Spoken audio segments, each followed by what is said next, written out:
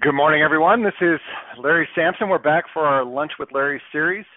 Excited about the discussion that we're going to have today. It's going to be around performance simulation, one of the topics near and dear to my heart. So we're going to have a nice discussion about some of the simulation activities that we might expect in the ventilator model. And so we'll talk a little bit about that. A little bit about me, just to provide those links if you want to get a hold of us. My phone number, email address. This is the scan code for our next series, which is going to be about digital health. So we're going to talk about how to do software planning and software execution, software programming using some of our low-code applications. So very excited about that series. That's going to start in a couple weeks. So we're starting to get people to transfer over if you're interested in how to do software development. I just added a link to this particular page. At the bottom here, we have the historical webinar location. So we're going to talk a little bit about some of the simulation that we've done over previous webinars. And if you wanted to get to those webinars, this web link is really a great way for you to navigate to those webinars, and you can take a look at what you'd like to see that we've done in the past. So another webinar location for you, just to take note of that. Today we're going to talk again about the ventilator model. And so as we build this out, what we're doing is we're adding additional functionality, more design activities, and different sort of integrated activities across the product cycle. And so today we're going to get into the front end of this. We're really going to be talking about patients, how patients interact with the disposable design. But as those use cases get worked out, essentially what's going to happen over time is we're going to continue providing functionality as it progresses throughout the product lifecycle. Now, this last session, we talked a little bit about manufacturing processes and how this activity we're doing now progresses to the manufacturing processes. So this is really more the front end discussion. Just to be clear about where we're working in the design today, our 3D printed design that we worked on last week, this is one of the parts that we're going to talk about in simulation. And so what we'd like to do over time here is do the simulation in such a way that provides us with some pressure drop and KPIs and performance of that nose part that we did the 3D modeling on, so that we can do some production checks as we move into the production line. So what is the pressure drop and what are the flow rates to be expected, so that we can have a discussion about that and how to test it on the production line as we move forward. Just great examples of how it is that we can provide some functionality characteristics so that we can use those in the production line. The second thing is really this disposables design. And so on the left-hand side here, we have a disposable that is the flow between the ventilator and the patient. And so one of the things that we really want to do is characterize that if we were going to add another patient to the model. And so can we run more than one patient on this ventilator or not? These are some of the design considerations that we're going to talk about today. So just trying to put it in context so that you understand what we're driving at as we get into the actual simulation activities. So today we have Dr. David Russ. He's our solution consultant for our 3D Fluid Center of Excellence, an expert in our STAR CCM product. So David, maybe you could provide us with a little background for yourself and some idea of your expertise. That would be really helpful at this point. Yeah, sure, Larry. Yeah, I'm a solution consultant, so my role is to work with customers to determine how our technology can best be applied to solve your engineering challenges. I've been doing CFD for about 10 years, or a little over 10 years now, and in my time with Siemens, I've been spending a lot of time in the medical industry, both on the device side and on the pharmaceutical side. So I'm really looking forward to this discussion today. Fantastic. So just to get started, maybe you could start with a discussion about, why is it that we use 3D simulation as opposed to the 1D simulation? We've talked a little bit in the past about system simulation, and we've had webinars on that particular topic, specifically around this double lung model. So maybe you could help us understand, why do we need another tool, right? What's the benefit of 3D simulation? Yeah, that's a great question, Larry. So computational fluid dynamics, or CFD, using a tool like SimCenter or STAR CCM Plus that we see here on the screen here, and 1D simulation using a tool like SimCenter or AimSim share a common thread in that they're both forms of fluid dynamic simulations. Both can give us things like pressure drops and flow rates. However, any simulation or really any kind of model is only as good as the underlying assumptions that are used to build the model. A 1D simulation is exactly that. It's one-dimensional, so it makes a lot of simplifying assumptions about geometry, spatial distributions, etc.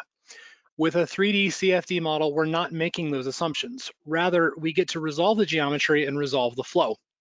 So let's take a look at this part here. This organic shape was designed for additive manufacturing, and consequently, it's really one of a kind. If we look on the inside here, there's an orifice right here that's off center, that's near this elbow, and we want to know how are the internal flow features of this going to impact the airflow through the ventilator. So for a solid part like this, I can extract the fluid volume to give me a shape like we see here. And the grid marks that you see on here, they correspond to the computational grid or the mesh that's been applied to the geometry. However, because we're resolving the flow in 3D, I'm going to need mesh cells on the inside too. So let me go ahead and hide the outside. And we can see on the inside, we have smaller cells near the walls where we have sharper gradients, and then larger cells near the bulk where the gradients are not nearly as intense. So that way, when I run my simulation, I can capture what's going on in 3D, both on the inside and on the outside. So we'd asked about pressure drop. The most basic question, hey, will this new part hinder the flow differently from the 6 parts it replaces? We can see here that our simulation converged to a value of around just under 50 pascals. And if this is really all we want from a simulation, just to verify the pressure drop, then we can send this number back into our PLM tool like Teamcenter and analyze this in a completely hands-off fashion. However, if we really want to leverage CFD simulation to take our design further, we can actually step into our 3D data. So first, let's look at our pressure distribution. I can see the 50 pascals up here at my inlet. It looks pretty uniform. However, if I flip over to the outlet of my fluid geometry, we can see there's some non-uniformity. Values on this surface range from about -10 to +10 pascals. And the distribution as we look at the flow through the elbow is much more varied. Let's go ahead and take a look at the inside here. We can see that there's a large pressure drop as it goes into this orifice plate. With these kinds of contours, this may be indicative of some potential oscillations in the flow. Oscillations in a flow for a ventilator could have some significant impact on patient comfort. These oscillations could be verified by running a transient simulation. Next, we can look at the velocity distribution through our domain. The orifice is causing our flow to accelerate and shift towards one side of the part. And while doing so, it's creating a recirculation effect right here. If this part is feeding into a filter, for instance, this downstream behavior is going to significantly impact the filter lifespan. All of the particulates that are going to be caught on a filter are going to be caught on this side of the filter, and down here, we're not going to be loading nearly as quickly. So it's going to create uneven loading, which could potentially have an impact on the filter lifespan. So that's ultimately going to cause more maintenance needs for this device. By resolving this in 3D, though, we're able to see these non-idealities, which can impact our flow. Lastly, let's look at the streamlines of velocity. I'm going to go ahead and turn on this animation here. And as we see these little balls go through our geometry, we can see that there's a little bit of swirl that's introduced near the orifice plate. We can also see that these streamlines slow down quite a bit down here in this corner. This is essentially a dead zone. And dead zones can be spots that can harbor potential pathogens, which can allow contamination to spread. So by being able to see these details in 3 dimensions, we can spend a little bit more compute costs than we would in a 1D model, but we can also get a deeper understanding of the flow behavior. So that's fantastic. Any other discussion about how to build the simulation that you'd like to touch on? Yeah, so let me switch over to a different model. That last one is pretty simple, actually, and let me start in X here. So with any simulation, the principle of garbage in, garbage out applies. So if you set up a model incorrectly, you're going to get incorrect results. However, within our SimCenter portfolio, we pride ourselves on offering tools that are best in class for usability. So that way your organizations can leverage simulation data without the need of a PhD expertise. So here in NX, any CFD simulation is going to start with CAD, which can be created in a CAD package like NX or a third-party tool. Some CAD can be created directly in StarCCM Plus as well, but you have a lot of flexibility. But at some point, you need to start with CAD. And we are looking at the model of our ventilator that has been hooked up to 2 separate patients. And the use case we're looking at here is, what if there is a hospital has a ventilator shortage? We want to stretch this equipment to as many patients as we can. So that's what we're trying to simulate here. So within NX, you can notice on my top ribbon bar, I have a tab for SimCenter StarCCM Plus. This plugin forms a bridge between the CAD package, NX in this case, though we have connections with other CAD packages as well. And it connects it to our simulation package, which is the SimCenter StarCCM Plus. I can use this to transfer geometry directly into a new StarCCM Plus simulation, along with any parameter or expression data that might be built into my model, like we see here. These parameters, along with the geometry, get sent over to StarCCM Plus automatically, and it's going to be imported into a new simulation. So in this window, we're looking at a simulation that I built in StarCCM Plus using this geometry, and I just want to highlight the key steps for creating it. To familiarize with the interface here, in StarCCM Plus, most of our outputs come to us on the right, but we can give inputs to it on the left, and our model setup is primarily going to be driven in this panel right here. So if I look in my geometry parts folder, I can see that I have an assembly, which is the same one that I got from NX right here.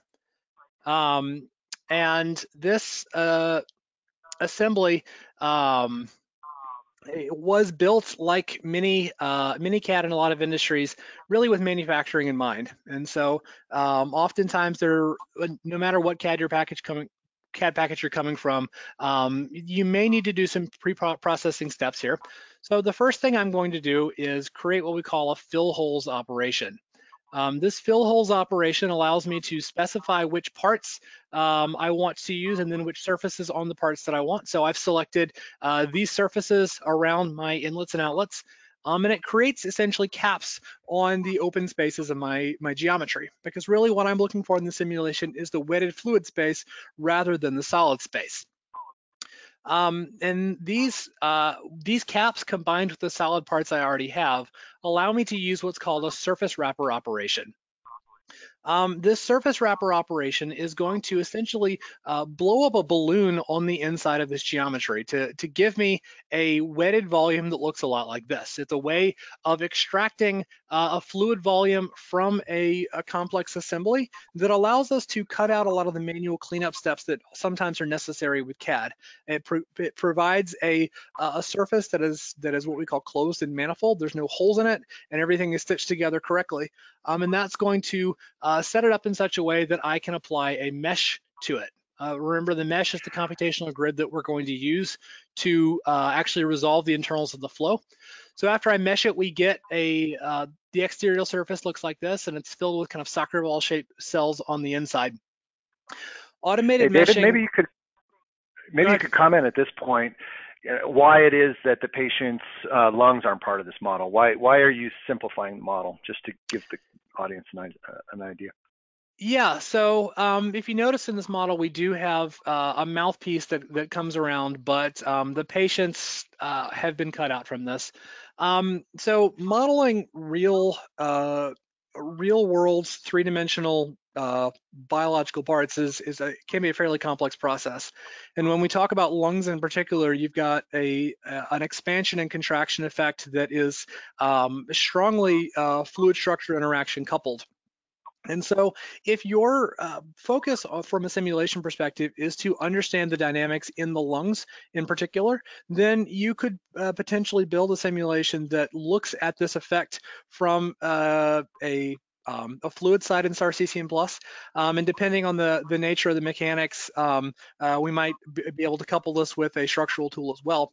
But for the sake of this model, what I'm really looking for is the behavior of the disposable geometry. I'm trying to understand how this piece is going to behave, because this is really what's changed.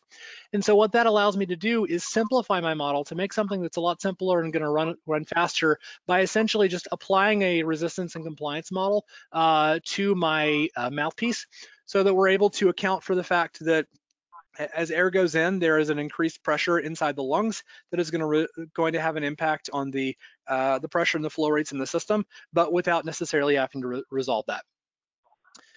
But those sorts of parameters can be applied in StarCCM Plus fairly easily using what we call field functions.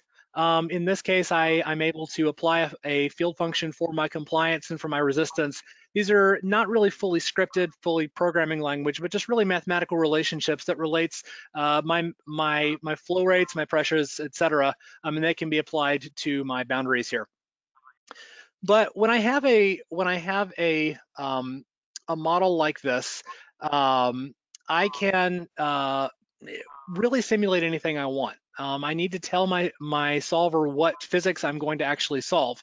So in this case, I have a number of models that are pre-selected, but the selection process is really just as easy as checking them off of a list here. So if I were to be creating new ones, I've got a 3-dimensional model. I'm going to be simulating gas flow, and if I need to resolve the compressibility of the gas, I can choose a compressibility model, or I can look at constant density. I can decide if I want to do steady state or unsteady state. In this case, because it's a pulsatile flow, I really want that unsteady behavior. And in most cases, we're going to be looking at turbulent flow.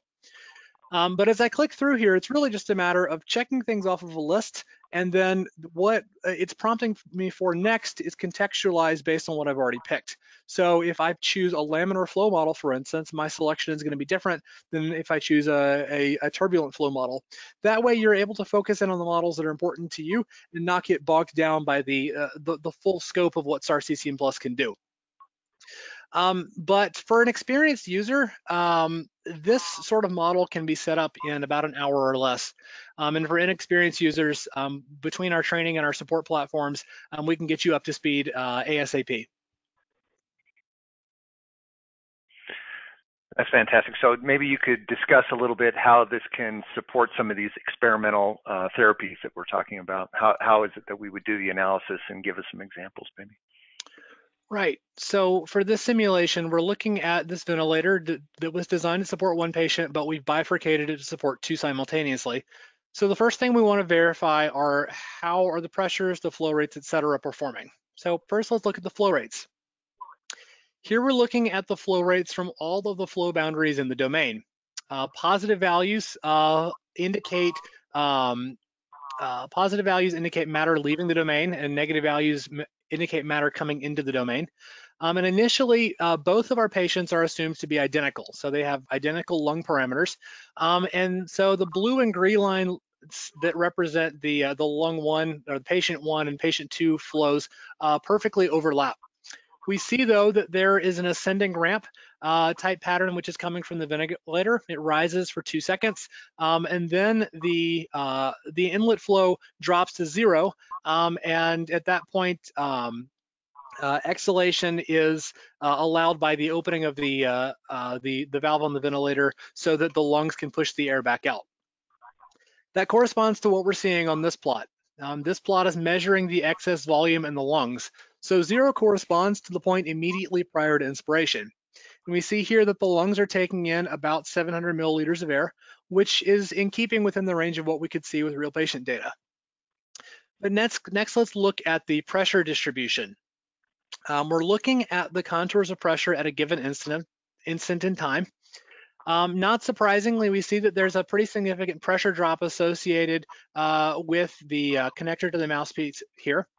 And we can also see that during the inspiration effect, the exhalation hose is pressurized. This may explain the spike that occurs on the flow rate chart right as the valve opens up. But this is really looking at what's occurring at a single instant in time, though. And as we saw, we have a 6-second period on our ventilation. So let me show a quick animation of what this pressure distribution looks like with time. And I'm going to be pulling this up as an AVI file, simply because it's a fairly large amount of data that's been simulated here. But as I play through this a couple of times, we can see that we're able to track the pressure distribution as it shifts through time and in space. So we're getting that 3D space and time resolution. But based on what we've seen here, for the case of two identical patients, when we bifurcate our geometry, the resulting behavior doesn't seem to have any negative consequences. We're getting the pressure distributions, the flow rates that we would expect. However, for real-world patients, and the real-world patients are not identical. So further testing may be necessary before we fully understand implications on safety. Sure. So maybe you could just talk a little bit about how to do a safety assessment, you know, in this cross-contamination model that we're talking about. Right. So remember we said from the outset that a model is only as good as its underlying assumptions. So the model that we've built here assumes identical patients with healthy values for lung resistance and compliance. So the pressures and the flow rates are completely symmetrical from one patient to the next. What happens if we relax this assumption? Let me switch over to another simulation that I have open here. And this is a model that is assuming that one patient has the original healthy lung parameters. However, patient 2 has a pre-existing pulmonary condition, in this case, chronic obstructive pulmonary disease, or COPD. COPD has been identified as a condition which puts a patient in the high risk category for COVID-19. So it would stand to reason that a higher proportion of those patients might need ventilator support. So this could be a somewhat realistic use case. So let's look at our flow rate data in this case. We can see that patient 1 is getting a higher flow into the lungs. From the outset, it would seem that we need to use some sort of diverter valve to regulate the flow to these two patients. There's a pretty significant gap from patient 1 to patient 2. Likewise, we can see that patient 1 is getting almost twice as much air into his lungs as patient 2 does. We're looking at about 900 milliliters for patient 1 and just about 500 milliliters for patient 2. So again, this could be potentially fixed with a properly tuned valve, though simulation could be used to help tune the valve position. However, these sorts of conclusions can be drawn pretty easily from a clinical setting or potentially from a 1D model. A question that CFD is well positioned to examine uniquely is going to be the issue of cross-contamination between patients. So here we're looking at streamlines for our velocity. And here at the beginning of our respiratory cycle, we can see that flow is coming out of our ventilator into our disposable pieces, and it's splitting in the two different hoses towards the two different patients. However, since our patients are responding differently to the inlet pressures, we expect that as the respiration cycle progresses, we should see that perhaps we're going to see some non-symmetrical values. Here at the very beginning, we're starting to see that some of the flow coming over to this patient is actually bypassing the patient's lungs and slipping down the outlet valve towards the other patient, even though this valve is closed. That's because there's a pressure differential between this patient and this patient caused by the difference in their lungs. To verify that this could potentially be an issue, I ran a passive scalar test.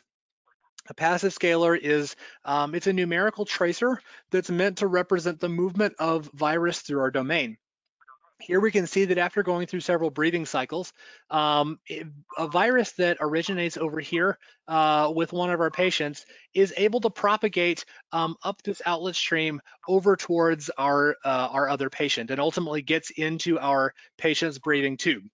Now, if you have two patients that are, at identical levels of recovery, and they're sharing the same virus back and forth, and maybe this isn't a big deal, but we have to recognize that different patients are going to have different viral loadings at different time, and there's also the potential that they just have different other diseases, and we don't want to make one patient sick with something that came from something else. And so the fact that this particular configuration shows the potential for cross-contamination, that means that we can conclude that there is a significant risk here with the way this is set up right now. That's fantastic. So maybe towards the end here, you could just comment on how these systems can work together. So we've done this webinar in the past on AIM-SIM and how to simulate the lung function in the context of the ventilator system. So how do we integrate with AIM-SIM, and maybe what would we do in the future if we wanted to do another session? You know, could we use HEEDS analysis in the context of these models? Maybe you could help us understand a little bit. Yeah, so you know, we recognize that real engineering is done at a multidisciplinary level, and so we've got 3D simulations, we've got 1D simulations. They both provide different kinds of value, and there's other tools as well that provide value as well. So being able to connect multidisciplines together to be able to give a more sophisticated and complete digital twin is ultimately going to drive greater engineering value. So perhaps the first thing that we could do to take this model to the next level is to actively couple it with the AIM-SIM model. With the AIM-SIM model, we were able to model the flow through the compressor and the valving and piping systems within the ventilator.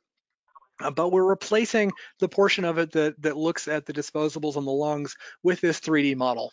And so essentially you get coupling points at these boundary conditions where data coming in here comes from AIM-SIM, and then data coming out here goes back into AIM-SIM. And in the meantime, we're able to get a more sophisticated understanding of what's occurring inside this 3D space, so that can allow us to see how a compressor that perhaps we've sized with AIM-SIM will, or a valve tunings or controls algorithm with AIM-SIM can interact with concerns for cross-contamination with the 3D model. Another thing we can do is add the HEETS technology into this. At the very first thing we potentially identified is a diverter valve right here could better regulate the pressures and flows to the various patients, and we could use a HEEDS model to help tune what the valve position needs to be for the given patient lung parameters. And so within that, we could help us to understand what the sensitivity of this particular design is, to understand how dissimilar patients can be before we need to adjust our design. A third option could be coupling with our NX plugin that we have available. We can actually look at the design and the geometry of the components themselves. All parameters or expressions that have been built in NX can be directly modified in SAR-CCM+, and so we could use a model that allows HEEDS to change both NX and SAR-CCM+ parameters together to help us build a better design that is going to give us a wider viable range. Well, that is fantastic. With that, I think we're going to probably finish up our session. Thank you, Dr. Russ. I'm excited to have you back. We're going to try to extend these models a little bit over time, and maybe we can get some HEEDS analysis, just like what you're suggesting, into the model, and provide an example of what that valve would look like if we could improve the design in that way. So thanks for your time. It's great to have you on the show. And just so everybody knows, we have our next session is Digital Health for All. This is, again, specifically about software development in platform systems for how it is that we control the build and the project management of doing medical device software, and also low code. How do we integrate low code into the development activities so that we can get tremendous production improvements? So thank you so much for your time today, and look forward to our next session. Take care.